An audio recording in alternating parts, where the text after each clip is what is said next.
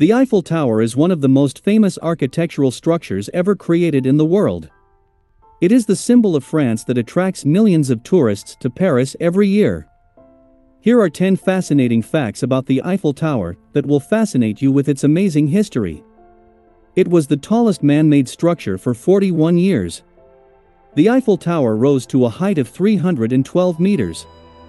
When the Eiffel Tower was completed on March 31, 1889, it became the tallest man-made structure in existence.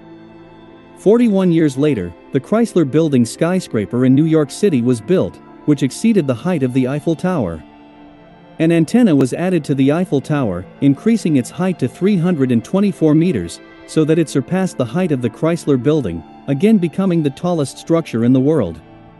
Soon other skyscrapers began to be built in the United States, again displacing the Eiffel Tower from first place. Although the Eiffel Tower was the second tallest structure at the time, it remained France's tallest man-made structure until 1973. Then a military transmitter was built that was taller than the Eiffel Tower. As of 2021, the Eiffel Tower is still one of the largest structures in France, not counting the military transmitter and the viaduct. 2. There is an apartment inside the tower. There is a secret apartment on the third floor of the Eiffel Tower. Although Gustave Eiffel did not design the tower, he influenced what should be included in the design. One of the features was that he had his own apartment inside the tower with a living room, bathroom, kitchen, and separate toilet. He used it as a place to receive guests such as Thomas Edison, and he was often approached by wealthy Parisians who wanted to rent this apartment. The apartment is open to visitors, but as a museum with wax figures of Gustave Eiffel and Thomas Edison. 3. The Eiffel Tower was only supposed to exist for 20 years. The Eiffel Tower was originally built by Eiffel to commemorate the 100th anniversary of the French Revolution. It participated in the Exposition Universelle, also known as the World's Fair of 1889. The tower was designed to stand for 20 years and then, after the exhibition, people should have lost interest in it and it should have been dismantled. But it stayed. The tower was of great scientific interest because of its height and the possibility of turning it into a transmitter for radio signals. As a result, the tower was left, and it became an important element in the transmission of radio signals. The first public radio program was broadcast from the Eiffel Tower in 1925. 4. The Eiffel Tower once had a post office.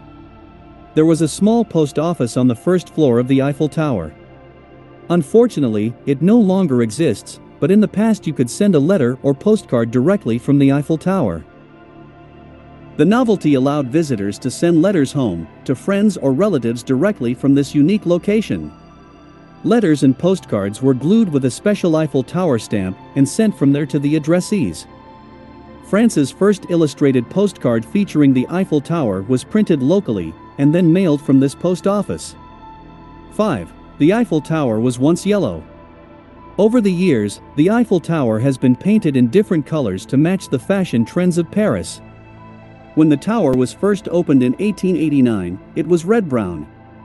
10 years later, a coat of yellow paint was added, which gave it a yellow-brown hue. The Eiffel Tower was then chestnut brown before being painted its current color. The color of today's Eiffel Tower is a paint specially mixed in 1968 and called Eiffel Tower Brown.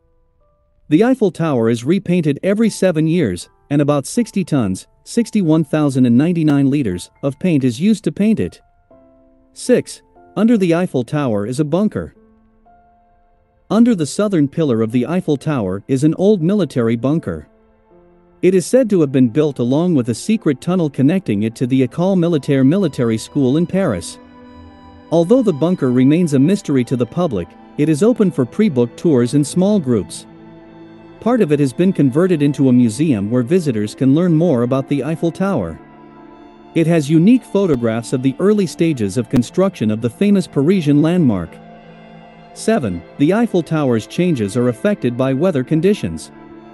The Eiffel Tower is made of iron, which means that the structure itself changes as the temperature changes.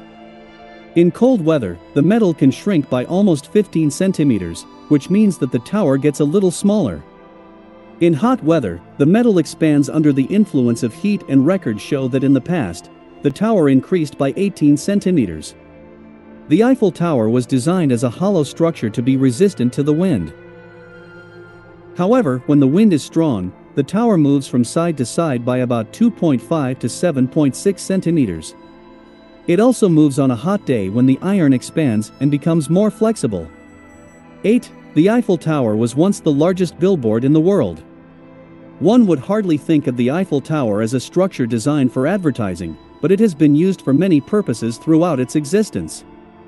From 1925 to 1936, the Eiffel Tower was illuminated by 250,000 light bulbs in the form of the inscription Citroën. The French car manufacturer used the Eiffel Tower as a billboard to advertise its company, Citroën.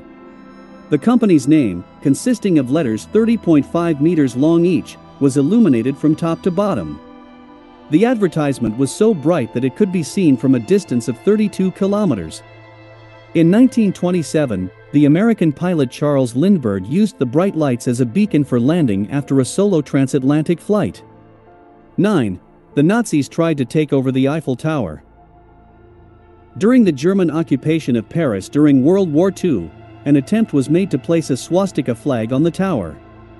The tower was already closed to the public and the elevator cables were cut to restrict access to it. The Nazis tried to attach a large flag to the top of the Eiffel Tower to demonstrate their takeover of Paris. The flag was so large that it immediately flew off and had to be replaced by a smaller flag. 10. The structure of the Eiffel Tower is held together by 2,500,000 rivets. The number may seem large, but for a structure that weighs a total of 10,100 tons, it is not surprising.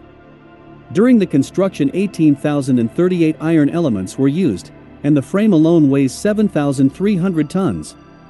All these elements are held together by 2,500,000 rivets. The tower was a landmark, demonstrating the ability to build incredible iron structures in a very short time. It took only 2 years, 2 months and 5 days to build the tower, which was revolutionary for its time.